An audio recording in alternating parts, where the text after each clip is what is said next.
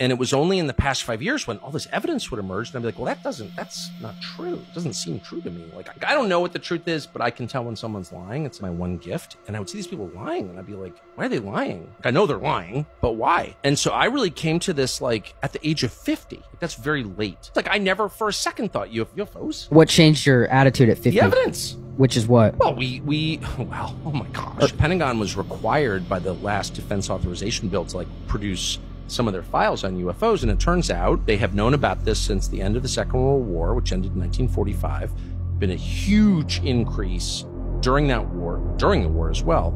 Huge increase in UFO sightings, in UFO crashes. And it turns out the federal government has been tracking this for 80 years and lying about it. So why? Well, that's a great question. I can't answer it.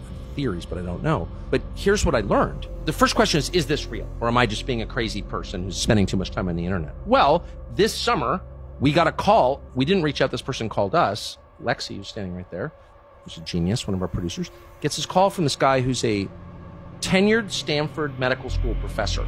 And he wants to come on the show. Now, this guy has a couple patents, and so he's rich.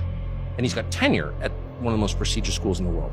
So, like, he's not a flake. He comes on and he's like, 11 years ago, the US government reached out to me because I'm an expert on head injuries, on brain injuries, traumatic brain injuries. As a physician, they had all these court cases from families of US servicemen, over 100, who'd been killed by UFOs. The Department of Defense was refusing to give them death benefits or medical benefits. And he's like, so they're in the courts. And I was like, there are over 100 servicemen killed by UFOs? Like, what? He's like, yeah. And there are court cases about it. I'm like, why isn't this on the front page of the New York Times? I don't know.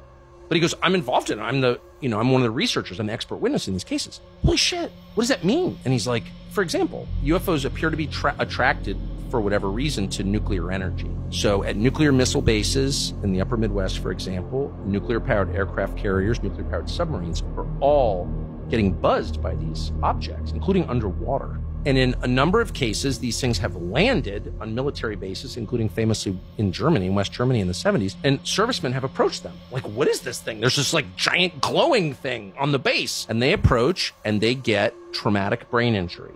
Like they are rendered. Like, they get brain damage or they're killed. And he studied their brains. And they have, this is all totally real. This is the Department of Defense, dude. And they've all had this damage from some kind of powerful energy that we cannot identify. So then this guy's like, wow, he's just a scientist.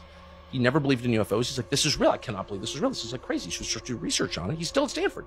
And it turns out that actually, yes, these things have been shot down and crashed, and the US government has the wreckage, and it's being held by defense contractors, Raytheon, Lockheed, which are big independent companies, but that work for the US government. They're really part of the Department of Defense, but they're separate.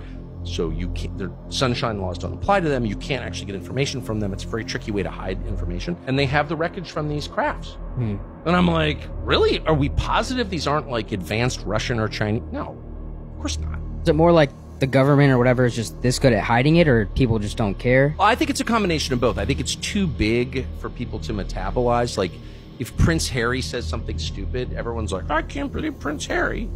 Because, like, that's manageable. You can, like, oh, this douchey fake prince with his stupid wife from Santa Monica. Like, I get that. But the idea that we're not alone in the universe and we're getting buzzed by these objects whose behavior defies physics, like, that just explodes too many categories in my head. I just can't deal with it. And I think that's part of it. But I'll tell you this, the most interesting from my perspective, I don't know if it's a consensus, but a lot of people, serious people, not crazy people, who study this stuff, U.S. government employees, seem to believe that these objects are coming from under the oceans. So the conventional view is they're coming in from outer space. There's not actually a lot of, something enters the atmosphere, we can see it on satellite, and there's not any evidence of that, actually. Maybe it's happening, but we don't know that it is.